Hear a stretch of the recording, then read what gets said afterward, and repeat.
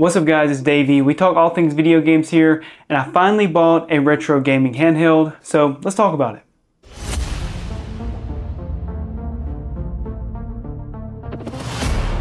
I feel like the hype is super crazy around these emulation handheld devices, and well, I kind of fell for it. Not really, I've been wanting one for a while. I just wanted to wait for the right one. And that leads me to the ANBERNIC RGXX H, which the H stands for horizontal. So if you don't know what this is basically a handheld emulator, and it runs arcade games all the way up to N64, some PSP, and Dreamcast. So the first thing I want to talk about was why I actually wanted one of these. And I am a dad, so I have a 1.5-year-old daughter. It's super hard to just sit down and, play video games. So I wanted to be able to play like old Game Boy Advance games especially. I love my Kirby's, and I'm also getting into some of the old Pokemon games, which I didn't really play Pokemon growing up. And I kind of wish I would have because it's been fun. So as of right now, I've been kind of playing it at night and at work. I've only had it a few days, so I'm still trying to figure it all out, and I have put a custom firmware on it, which we're going to talk about here in a little bit. I want to look at the stock firmware with you guys first, because a lot of people kind of like bash the stock firmware, which is not pretty at all by no means, but it works and it gets you playing your games like straight out of the box. And this thing does take like 5 years to boot up, even with the custom firmware. Okay, here we go. So let me turn it down because that's going to get annoying. So, all right, if you haven't seen this, basically you have your game folders right here, and everybody recommends, what the videos I've seen, everybody recommends just use the RA, which is, I think, Retro Arc cores. I'm still new to this, so y'all bear with me. But it's got like PlayStation, it doesn't have a lot. I got the 64 gig card, N64, and like I said, I basically wanted this for GBA. One cool thing is it has a favorites, so say Batman Begins. I don't want to scroll down for it every time. You just press start, and then you can jump right into the game right here. Or we could jump out, like I said, we just booted it up. Go to your favorites, boom, and then here's all what I've been playing right now. As of right now, I've only been playing some Kirby and the Amazing Mirror, a little bit of Dragon Warrior, Pokemon Emerald, and then I've been playing Crash Bandicoot a lot. I'm really surprised on the performance on PlayStation. I've actually very enjoyed playing Crash on here. I thought the little joysticks were going to be kind of weird at first, but I don't know. This thing's very sturdy, by the way. Like, I don't know. It rattles a little bit. Let me see. I'll put it to my... Yeah, it rattles a little bit. So I know a lot of people are kind of nitpicky with that stuff, but it doesn't bother me. I mean, I played this last night in the bed, and it's not too loud or anything. And what's nice about this, the PlayStation controls are actually already configured. Like your B is your X button, like, for PlayStation. So it takes a little bit to get used to. But other than that, I mean, it's nice. You don't have to really configure anything, and the joystick feels very nice. And when you want to hop out of a game, it's actually a hotkey. You press the menu button, hold it down, and then press start. And then it pulls you back out of a game. Before I got this, I was using Delta on my iPhone to emulate games that I wanted to play. So let's take a look at those side by side. Okay, we're going to load up Kirby and the Amazing Mirror for Game Boy Advance. That's like probably my all-time favorite game. Put it a little bit on here. Let's just get to the main screen right here, and then I'll load up my iPhone. What's cool about this is you can have the SP, or you can turn it horizontal and it becomes Game Boy Advance. So let's see, start. Played a little bit more on this, as I said. And so I feel like when it's horizontal on the iPhone, it's pretty close. I can't really tell right here.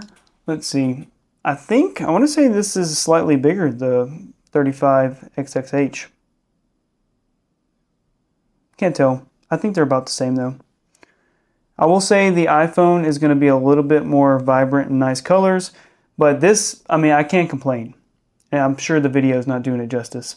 I mainly wanted this for the actual analog buttons. So that's why I wanted one of these, mainly because I have trouble with like the D-pad on this a lot, like just kind of feeling it. It does give you haptic feedback. That's one nice thing, but I like to be able to feel the buttons. Okay, let's power this down. Next thing I want to look at is the custom firmware that I actually flashed onto this micro SD. So wait for this to power down all the way, and then I'll pull the old one out. And if you want to do this, and if you want to download these custom firmwares, there's plenty of tutorials out there. I would not be able to do a good tutorial on that because I didn't know what I was doing myself.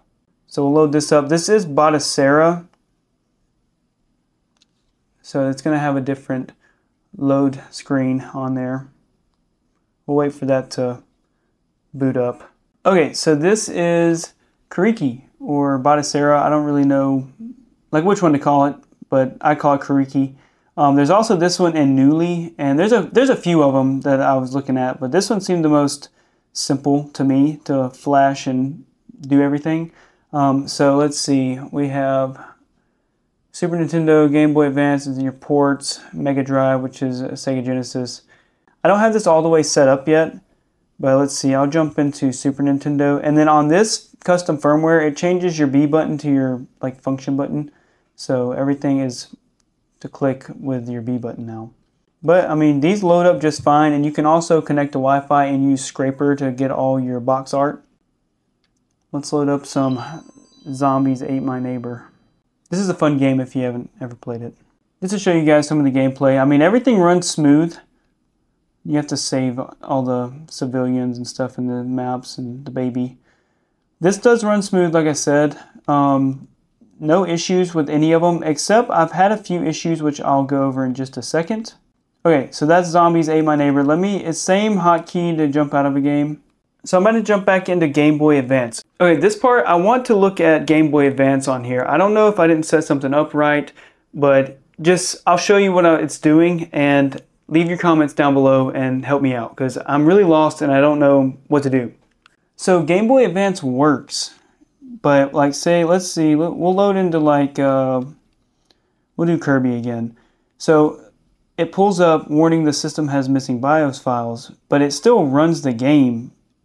But it says the game may not work correctly, but everything's been working fine. I put the BIOS files in, at least the ones I thought were supposed to go there, and still it's saying that. So I don't know, but the games run fine as far as I can tell.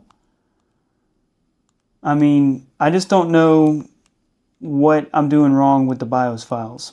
So if you could, help me out with that. Also, another troubleshooting issue that I'm having, I can't figure out how to get PlayStation to show up. I put games and everything in here, and they just don't show up. So if anybody could help me figure out the PlayStation setup, that would be much appreciated. All in all, I do like this custom firmware. It runs everything. I don't have a lot of games on here yet. I'm still loading everything up. But the only issues I've had is with Game Boy Advance and getting my original PlayStation to get on here. I haven't even messed with ports yet. It does come with a custom, or some games already loaded on here. It's original Doom. So this thing's pretty cool. I do enjoy this thing a lot. But yeah, I'm just having a few issues setting up. Like I said, this is the first time I've ever even set one of these up. So the last thing I want to talk about is do I actually recommend one of these to somebody and who this is for? If you're somebody that just wants to pick this thing up and start playing your games, I think the stock firmware is actually going to be okay. It is kind of ugly and, you know, clunky, but it works. It comes with games on it. So, I mean, you're good in that department. But if you're somebody like me that's never actually worked on one of these, I'm having a little bit of trouble setting it up. But other than that, I mean, I got it working. Everything works fine, except I can't get PlayStation to pull up. But, I mean, I have no complaints. This thing is, like, awesome. I don't know why I haven't bought one sooner. So yeah, that's the ANBERNIC RGXX H, and I hope you guys enjoyed that video. I think that's all I've got to say with this. I don't really make videos like this, so like I said, I'm new to this, and if you could, leave all your comments down below to help me out, and I'll see you guys in the next video.